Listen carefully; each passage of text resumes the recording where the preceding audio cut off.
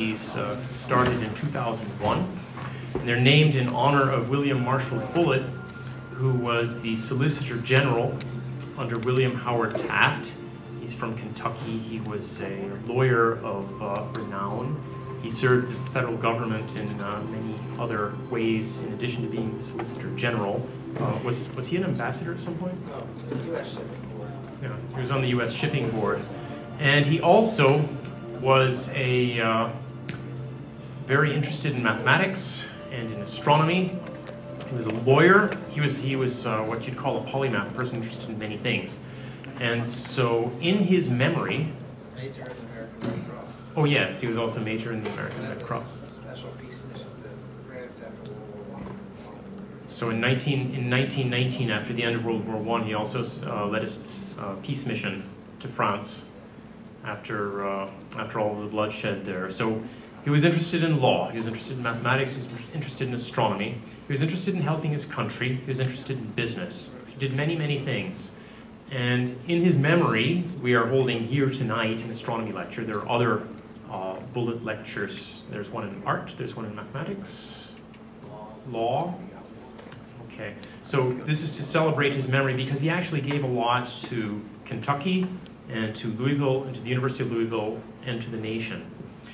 So his grandson, Mr. Lowry Watkins Jr., has been generous enough to fund this lecture series and also the Bullitt Scholarships in Astronomy for the best undergraduates every year, and also the Best Paper Award in Astronomy. And also he has generously endowed a book fund. We have a rare book collection in astronomy and mathematics and law as well.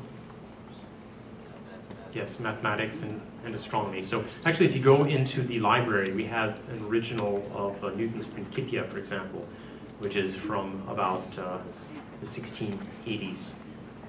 And it's a gift of William Marshall Bullitt. So the first thing that we'd like to do today is to honor some of our students who have done very well. The Bullitt Scholarships in Astronomy were started in 2001 along with this lecture series. We've had about 15 people get this award over the years. The number's growing and we have a little alumni club. So I'd like to call up Brianna Ausbrooks and Brian Least and Asha Nagaiya.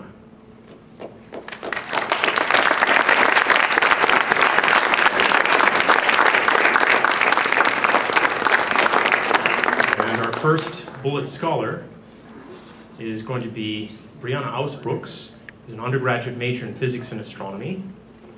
She's going to receive an award to help her to continue her studies. Brianna has been doing research in astronomy with Dr. John Fieldhoff on globular clusters, and she has been out to the Moore Observatory. She's you're going to graduate this year, right? And then go on to bigger and better things.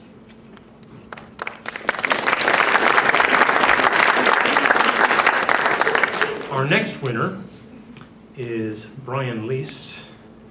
Brian is a senior majoring in physics. Oops, it's the wrong paper here. And he is doing research with Dr. Lutz Haberzettel and also in collaboration with me on galaxies. And he's a senior. He's going to be graduating this year as well.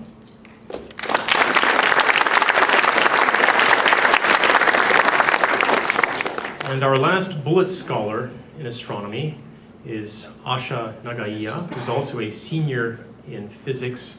And she has been doing research with Dr. John Morrison on calculating the various atomic states of molecular hydrogen, which actually has turned out to be a very hard problem. And she too will graduate in May and go on and further her physics career.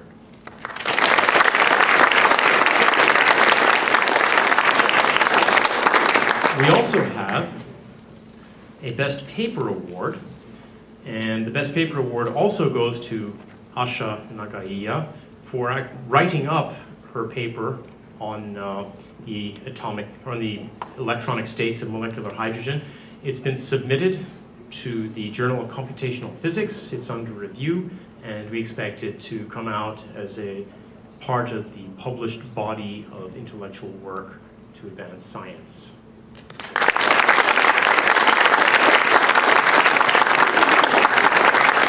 Our past Bullitt scholars have gone on to do a number of things. Some of them have gone on to become teachers. Some of them are still in graduate school. Some of them are postdoctoral researchers. Best paper award winners, actually they're here. Some of them. We have several previous winners here, and we're very proud of them, and we hope that you remember us as you continue on in your careers. Thank you.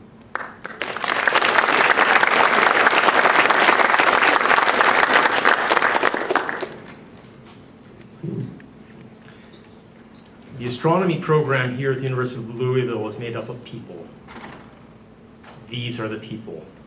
And remember that, well, a great football coach named Woody Hayes once said, you win with people. We feel like winners when we have students like this, and also people who help our students like this in our program. So, thank you. For this lecture, we also have some people who help us, and I would like to thank them. There's a lot to do here. Jim LaRoche made the poster. Marigal Rockledge in the Department of Physics and Astronomy has done a lot of the work behind the scenes with the administration, and we deal with them as well. We had a number of posters go up in town and on campus. I'd like to thank any members of the Louisville Astronomical Society who are here. Could you stand up, please? Members of the LAS? They always help us with putting up posters. If it's clear, which unfortunately is not tonight because this is Kentucky, it's not known for its sunny skies. Normally the Louisville Astronomical Society also sets up telescopes, but they're also a great presence on campus and in the city to help promote the science of astronomy. Also, the Society of Physics students has helped put up a number of posters on campus and in the surrounding community. Any members of SPS here? Those are undergraduate majors? SPS members? Please stand up. Okay, I can spot at least 5 here. The advisor is Jim LaRoche, and David Brown has helped a lot with advising me in previous years. He's the advisor.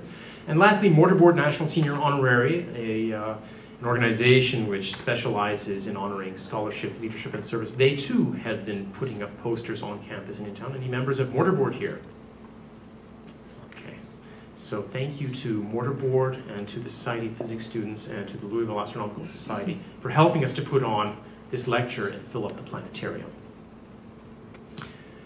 Now on to our main event. Dr. Rogier Windhorst is a full professor at Arizona State. You're an endowed professor. You're a Regents professor at Arizona State University. He specializes in the study of distant galaxies. He started out his career in the Netherlands. He's Dutch. He got his bachelor's degree and also his PhD at University of Leiden. And he worked with an advisor named Harry van der Lans, who went on to become the director of the European Southern Observatory, which is one of the premier observatories in the world. After his PhD, he came to California, and he was a postdoctoral research fellow at the Carnegie Observatories of Washington and Pasadena. He's used some of the biggest telescopes in the world. He's used Mount Palomar. He's been to Las Campanas, which is a big observatory in the Southern Hemisphere. After a couple of years in Southern California, he went to Tempe, Arizona, to Arizona State University as a faculty member, where he went and continued his research on the most distant galaxies in the universe. He started out working with radio sources, and it turns out that some of those most distant objects are radio sources. And he continues today not just working on galaxies, but also as one of 6 interdisciplinary scientists for the James Webb Space Telescope. I'm not going to say a lot about the James Webb Space Telescope because he will, but let's say it's the next big thing. So let's welcome Dr. Rogier Windhorst to the University of Louisville.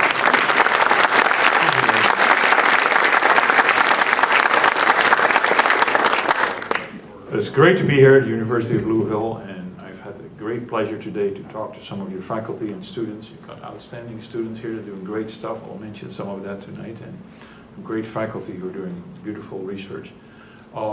Yeah, and you have a nice planetarium here. I almost fell asleep in these wonderful chairs during the lecture. You may have seen this bagel here. I'm not trying to be rude. That's not my lunch. I'll need it later. The talk won't be that long, trust me. Okay, so the James Webb Space Telescope. Here it is. This is an engineering model. After its launch, Ariane 5 opens up. The sun shield folds out first. That's not the solar panel. This is to keep it cold. We'll see that later. So it folds out automatically. We test this many times on the ground, sort of telescopic bars, like my analog pointer folds out just like that, and then spreader bars will separate that sun shield here. It's about the size of a tennis court, 5 layers of Kapton, which is like glorified saran wrap that you use in your kitchen too. It's very highly reflective, so it brings the temperature down from basically Earth temperatures on this side where the sun is over there. And then the secondary mirror folds in via these bars, and these 2 side panels of mirrors fold forward like the 2 sides of a milk carton that you fold into one plane. This doesn't happen in 24 seconds like here. This takes about 30 days. So it's like watching grass grow. We test everything on the ground, of course, many times to make sure it works. Let me get rid of this one here for a minute. Oops. And then get this one full screen mode. So this is the actual material for the talk. I hope you can read all that, and please, well, a raised hand I won't see, so just yell or speak up if you have a question or you can't hear or see something. So the title is Beyond Hubble, from the exoplanets that Hubble has seen to the first stars that the James Webb Space Telescope will see, and everything in between, bird's eye view. What is currently being done with Hubble and what will happen in the future with James Webb. So there's the actual Hubble Space Telescope in low Earth orbit. That is the Earth.